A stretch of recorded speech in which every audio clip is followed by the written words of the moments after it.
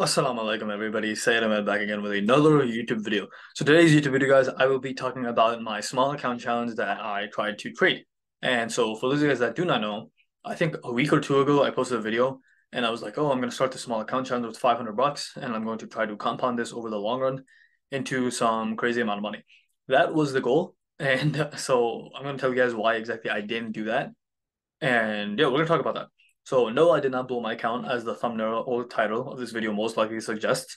I haven't made it yet, but most likely it's gonna be some clickbaity title. But the reason why I stopped trading that way, guys, is because of the fact that, put simply, I was spreading myself out too thin. Day trading is a very taxing industry. It's a very taxing venture, right? It requires a lot of brain power. It requires a lot of willpower and dedication and consistency and discipline, right? All of those things are required and combined together to make you a successful day trader. Okay. And quite frankly, you could have all those things and still be a failure of a day trader, right?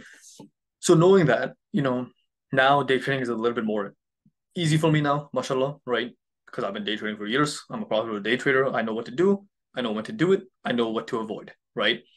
However, even with all that being true, adding another strategy, adding another setup, adding another like asset class to trade just doubles the amount doubles the amount of stress, doubles the amount of mind power needed, willpower, dedication, yet all of those things, right? It takes up a lot of mental capacity, which is wild to think about because I'm only trading 30 minutes out of the day.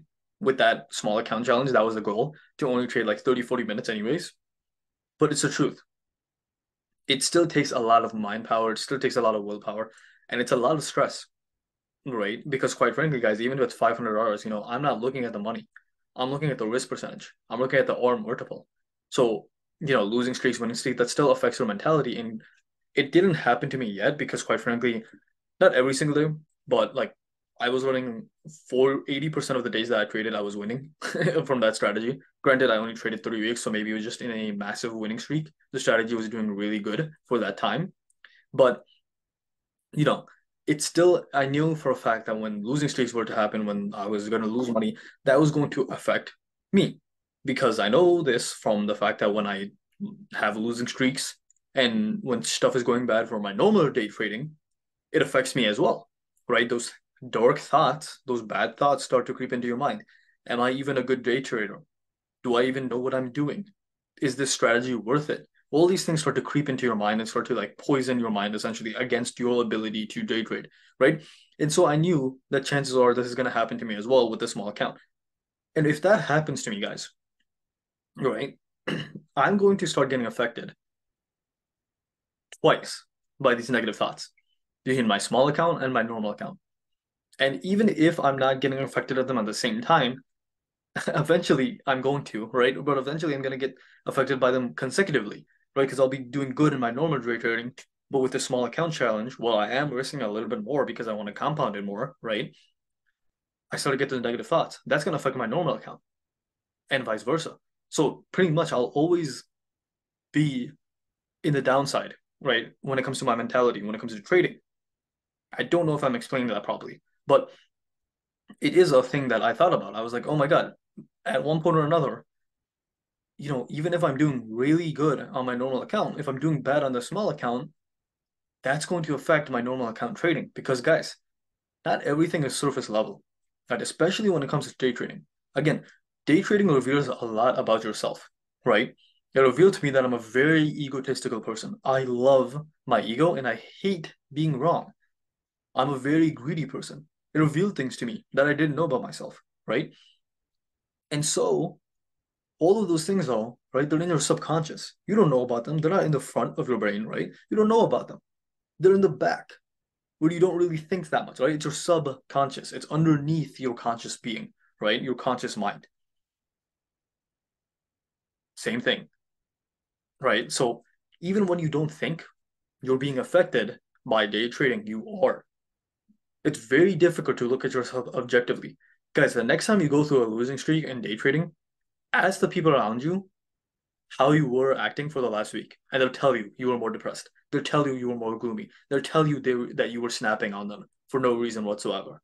right? They'll tell you all of these things, guys. It's true because day trading affects you. And you might think you look fine. You might think you're acting normally, but it's not the truth. So knowing the things that I know about day trading, knowing the things I know about myself, I was like, why am I doing this?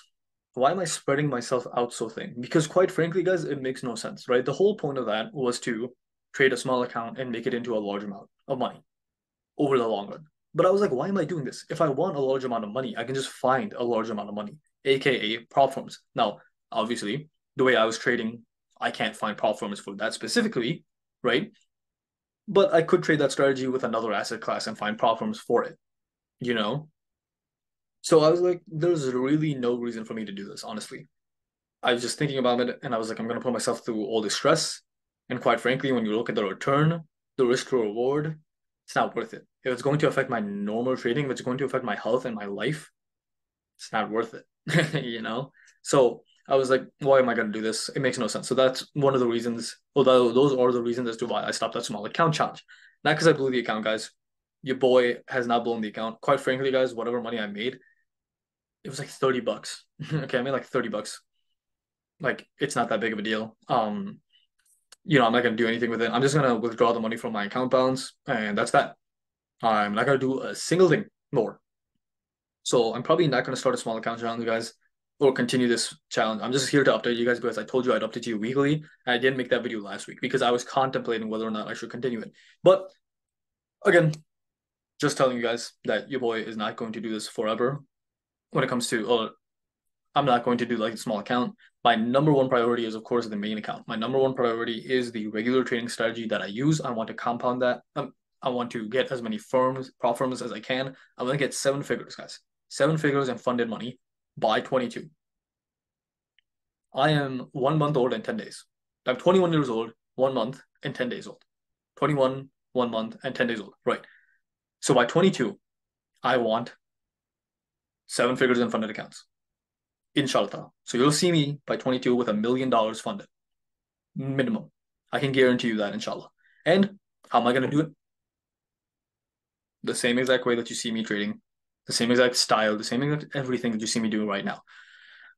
Turning a $500 account into $10,000, guys, is going to take like over a year.